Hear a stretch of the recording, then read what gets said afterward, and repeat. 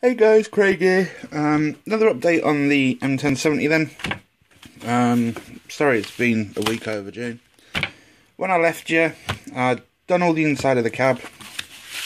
I was waiting for the mask set to turn up. And then I cracked on and done all the winch assembly.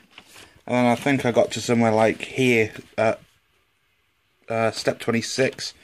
I've finished all of that now, and I've done all of 28 pretty much. There's just a couple of bits to finish off, and then I had to go back to the cab.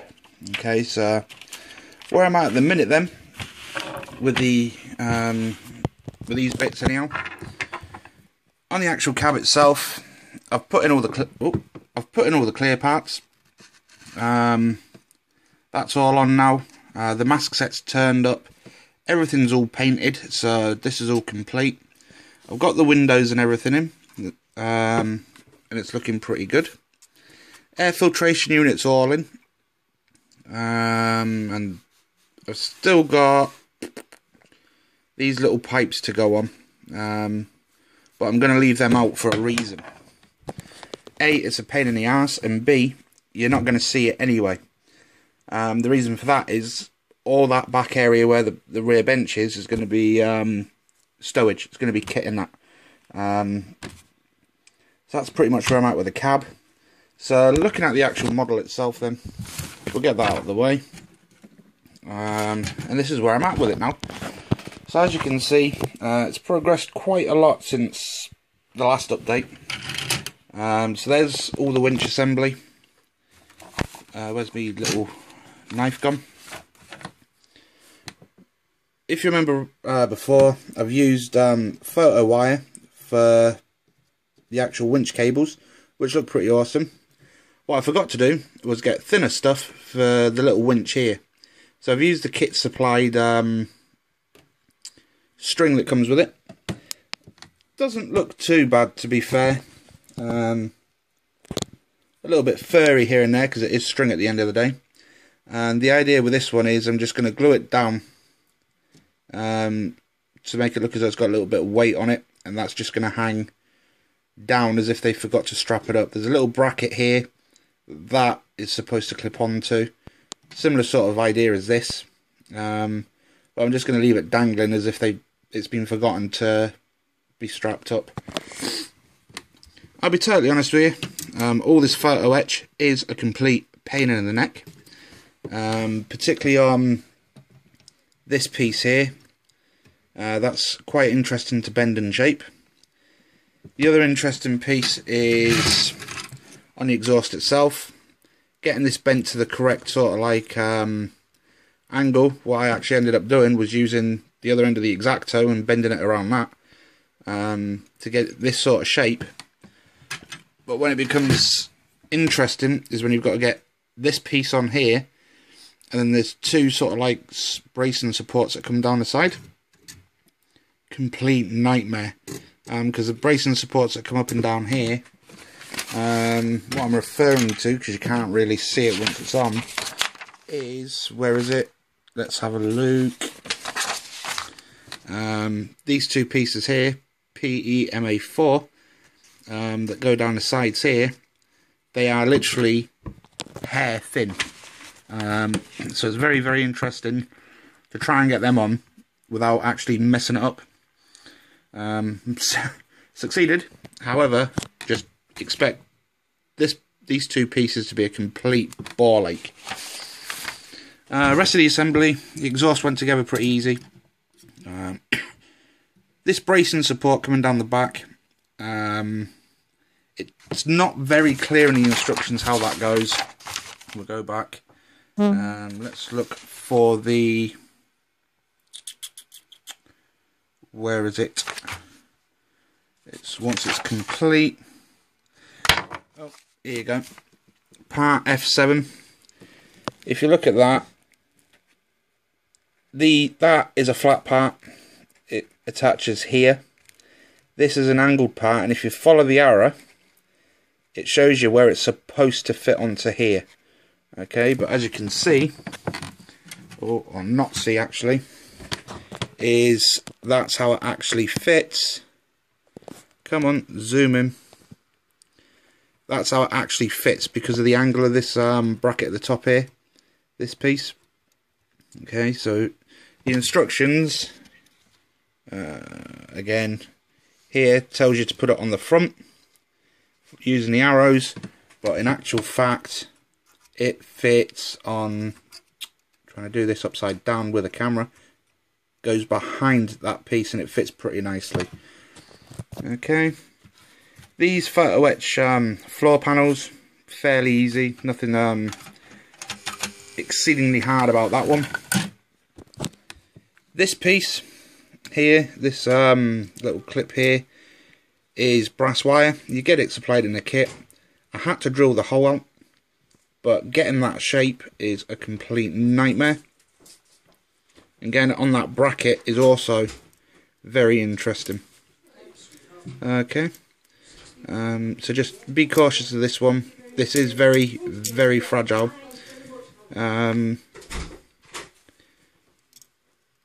Lost me teddy with that a couple of times. However, we managed it, we succeeded, we got it on.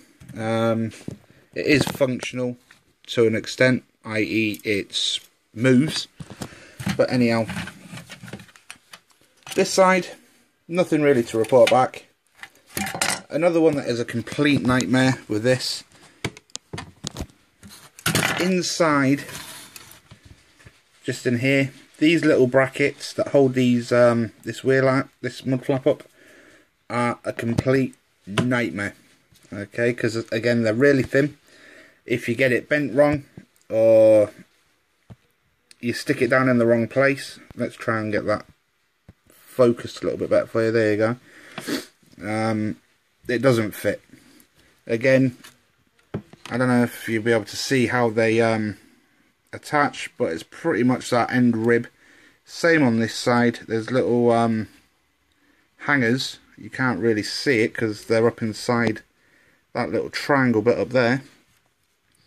Let's try and get that so we can try and zoom in somewhere. There's two little brackets up inside here that do the same job. Again, you just got to be trial and error and just be a little bit cautious when you're sticking that onto the actual rig itself. Once it's on and you finish the assembly, as this is now, you have got some adjustments to make because you've got to wait for the back of the cab to be on to give you a distance, but you can move this whole unit a couple of centimetres backwards or forwards, so it is a little bit adjustable. On the underside though, you can see that panel just in here with all the nuts on. That hits this part here, so you've only, like I said, you've got a limited amount of movement with it, but with that you've also got to be cautious of your tyre clearance as well. Move it too far back and your tyre won't fit. Rest of the cab then, it's not stuck down, but that's the cab all complete. I've left this unpainted for a reason. Again, you're not really going to see it once it's all painted up and that anyway. With the mask set, that's the mask set I've bought, the Edward mask set. I'm going to go for the dirty sort of like window look, so it's going to have dust and muck all over here anyway. But this whole assembly here, this cross frame, is very, very flimsy. Okay, again with the instructions though, when you're fitting it, it kind of looks like this piece sits on top of the window frame. It doesn't, it sits behind it. And same on the back wall, it actually slots in behind the back wall. So this whole thing should be flush for the brass roof to go on.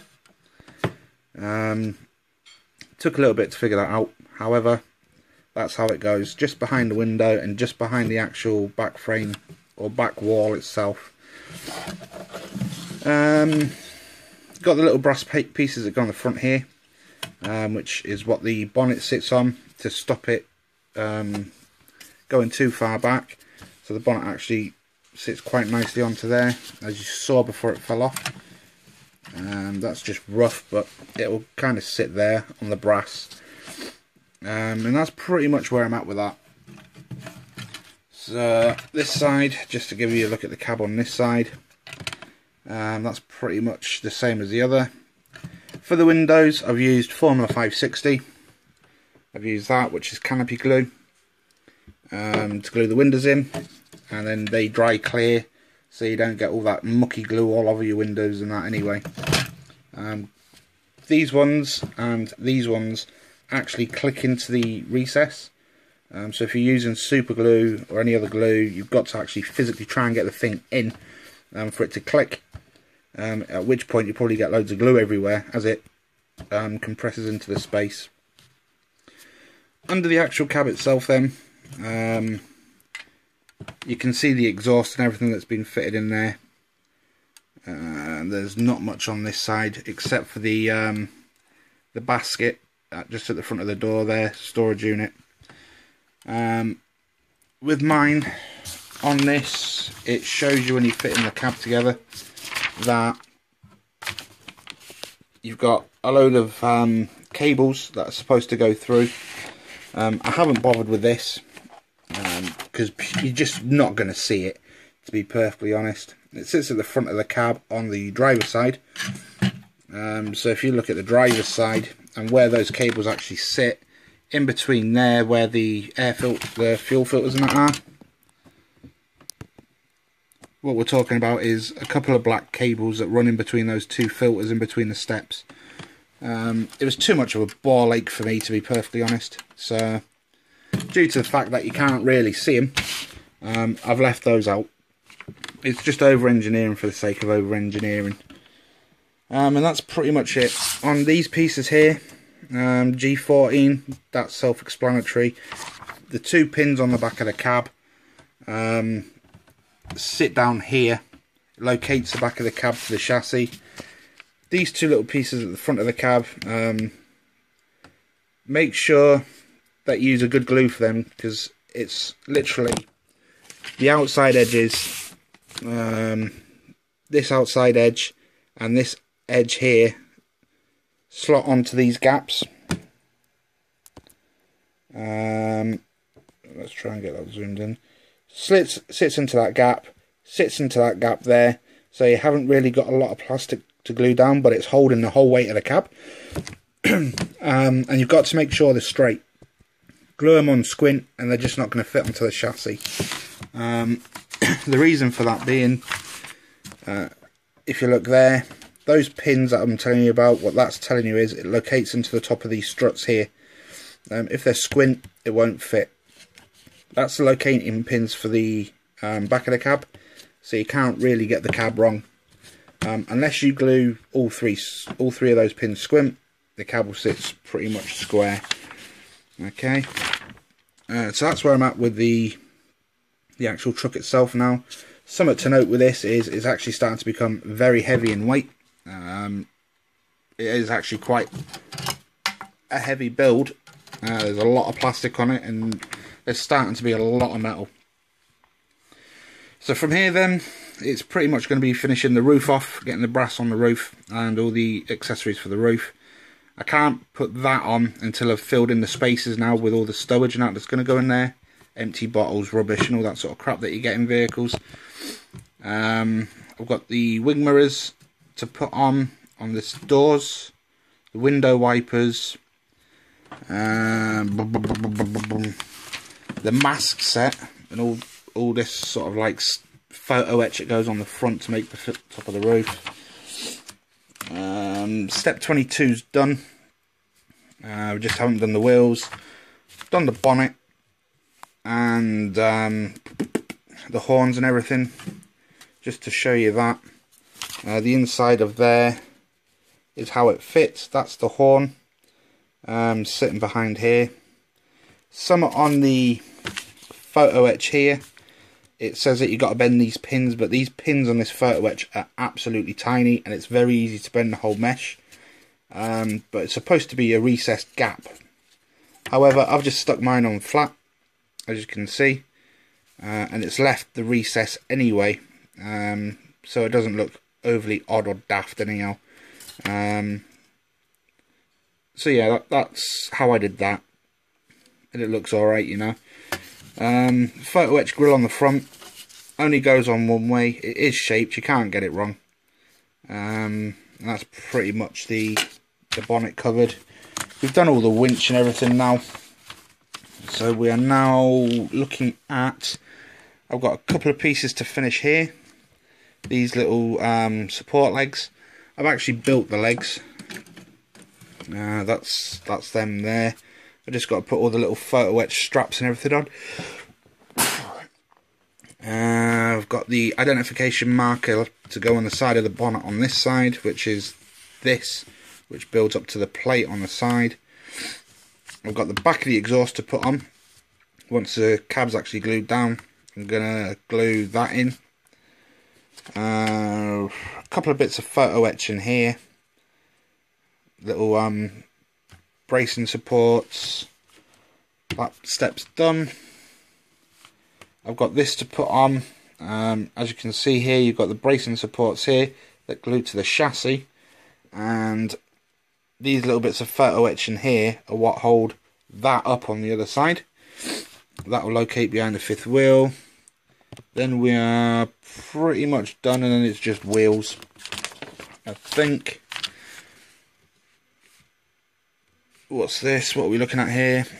We've got some lights to go on the back on that one, and then it's the mud flaps for the rear, rest of the tyres, and then that's it. We're pretty much done. So not far off. So we're cracking on. My tip would be, at this point I haven't glued the cab down to the chassis. I'm not going to, so I'm going to take the cab off, and then I can spray the entire chassis in one go, and get all those little nickely hard to fit pieces done. I can also turn the cab upside down, get the bottom of that sprayed and painted up, so it will be quite easy rather than trying to get a brush and an airbrush in there making a complete mess. So that's what I'm going to do. I'd probably suggest doing the same, because if you try and do this whole thing in one go, there's going to be lots of places you miss. There's lots of little nooks and crannies and all sorts of stuff going on with the actual truck itself. But you've got lots of options depending on how you're going to build it. Depends how you're going to paint it. I've glued the door shut, so the interior of my cab isn't really essential, particularly all the little air tubes and that you can't see because all the doors are shut. You can have all the windows open if you want. You can have this window open, that window open, that window open, this door open, shut, same on the other side. You can have your bonnet closed, bonnet open, winches out, winches in. There's just so many options you can use with this thing. Even down to the exhaust, you can have that open if it's running, have it down if it's shut. The little flap on top of the exhaust. You've just got a phenomenal amount of movement with this build.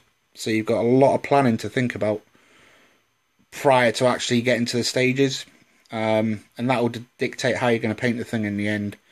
But mine's just going to be static, parked up, everything's shut up, stowage in the cab, so it looks as though it's just parked up. I don't think I'm going to do a diorama for it because it's just so big. The truck on its own, to give you some idea of scale and size, that's a truck, obviously, and that's a 135 Panther next to it.